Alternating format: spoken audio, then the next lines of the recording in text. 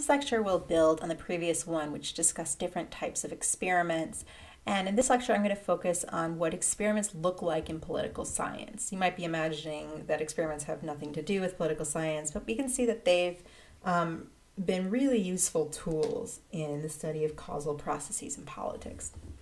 So in this lecture, I'm going to outline 3 different types of experiments that we see in political science. The first type of experiment are experiments that happen in labs, so lab experiments. And in lab experiments, subjects are recruited to a common location. Typically, subjects are college students, and the common location will be an office for some political science professor. So they'll have a site where they can do these experiments. They're not necessarily a location that you might imagine having an experiment in, so they're not, a chemistry lab. The lab just really means that the location is a site that the researcher is in charge of. So the subjects are recruited to that location and the experiment is done at that location. The researcher controls nearly all the aspects of the environment except the subject's behavior. And so what this means is that the researcher sets up all of the elements of the treatment, all of the conditions under which the subject will be engaging, and applies the treatment. And the thing that they're not controlling, the subject's behavior, is how they respond to that treatment. So the goal here is to isolate other potential causal factors so that you're able to really assess the effect of your treatment. And as an example of this, you might do a study where you want to know how national security themed campaign ads affect support for candidates with major foreign policy experience. And so perhaps you brought a bunch of people together and showed them this campaign ad. It's 3 a.m. and your children are safe and asleep. But there's a phone in the White House and it's ringing. Something's happening in the world. Your vote will decide who answers that call. Whether it's someone who already knows the world's leaders, knows the military, someone tested and ready to lead in a dangerous war. It's 3 a.m. and your children are safe and asleep. Who do you want answering the phone? I'm Hillary Clinton, and I approve this message. Okay, so that's an ad that aired in 2008 for Hillary Clinton's campaign when she was running against Barack Obama. So you might do a treatment group and a control group. So the treatment group, you're going to be showing this campaign ad. The control group has just watching an ad for Coca-Cola. So you want to create an environment when you're doing this sort of lab experiment that is reminiscent of the way that people would actually experience some sort of ad. So here, as I mentioned, your lab doesn't consist of a chemistry laboratory. Instead, you'll have some nice comfy sofas. People will be sitting around. There'll be a coffee table. It'll be a nice environment. It'll look like a living room, and they'll be watching a TV.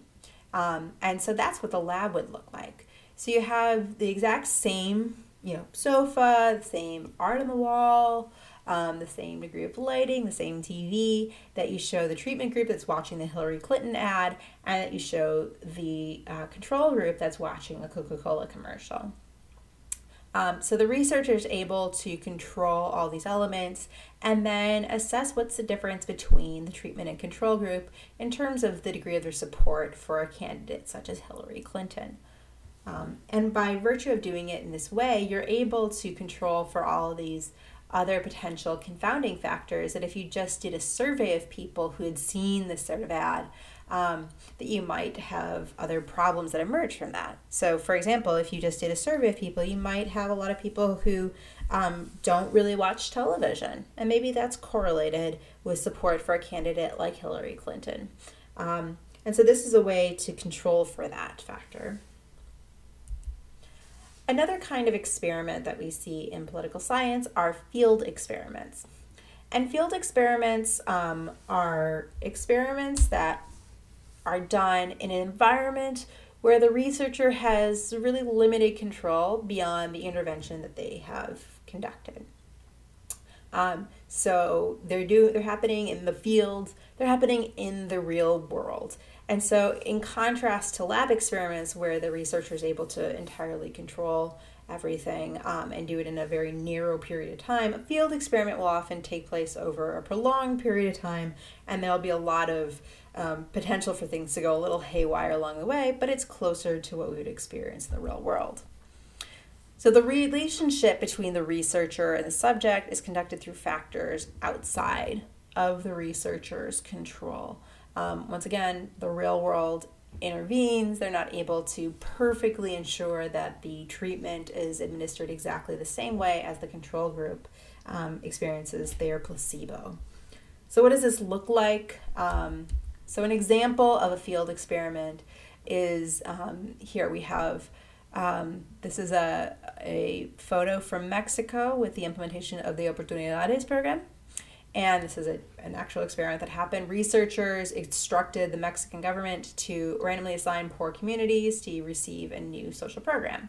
And this social program, called Oportunidades, is a conditional cash transfer, meaning that families would receive cash benefits if they enrolled their children in school.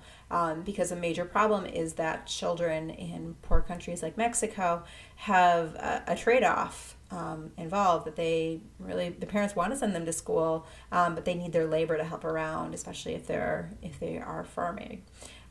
So this is something that can make up for that. And so you want to look and see, well, does this program actually affect school attendance? So what they did is that they convinced the Mexican government to assign some communities to receive the program and other communities to not. They were planning on rolling out the program throughout the country, but in a gradual way. So they did some test communities first, and then they compared over time the effects on school attendance, and they saw that programs or communities that had received Oportunidades did indeed have a larger degree of school attendance. They also looked at effects on more political variables, such as vote support for the ruling party, and they found and how much these programs were conditional on people voting for the ruling party, and they found that they were not conditional on voting for the ruling party. So here's something where researchers charged the Mexican government to implement this in an experimental fashion. It was an experiment, right? You did have a treatment and control group, but there, as things play out over a span of a couple of years, there are a lot of things that interfere to make it messier than we saw with that lab experiment.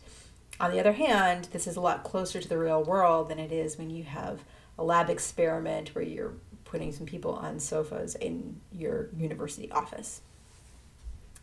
And the third type of experiment that have become really common are survey experiments. And survey experiments randomly assign survey respondents into treatment and control groups. So they're, unlike with a regular survey, there are actual treatment and control groups here. And you give them different surveys. So in the survey itself, the survey becomes the experimental treatment. You manipulate the wording or the placement of questions in a survey. And the treatment is the survey wording placement. So this could be because you think the wording of a question or simply asking a question will predispose people to have a certain attitudinal response, or placing certain questions first will have some sort of effect. So talking through an example here, this is a picture from Brazil from an anti-corruption movement. So here's an example of a content of question survey. So some of my friends did a survey experiment where they asked whether knowing about corruption allegations affected people's willingness to vote for corrupt candidates. And so they did a survey experiment where they asked people about their willingness to vote for certain candidates. They asked them how important corruption was to them. And then for the treatment group, they also informed people about accusations of corruption against specific Brazilian politicians, and then asked how willing people were to support those politicians afterwards. And then for the control group, they just ask them questions about how important corruption is, period, to them. So the idea is that you're testing for how much knowledge itself affects your willingness to vote for these corrupt candidates. You can imagine another kind of survey experiment that looks at the order of questions. So if reminding people early on about human rights abuses in Syria would make them more willing to welcome Syrian refugees. So looking at that issue of priming them, of reminding people of the potential atrocities that have been committed, does that change their view on this policy issue? So these have been the 3 types of experiments that we see in political science, and we'll talk a little bit more in class about what they look like in practice and what are some of the pros and cons of each.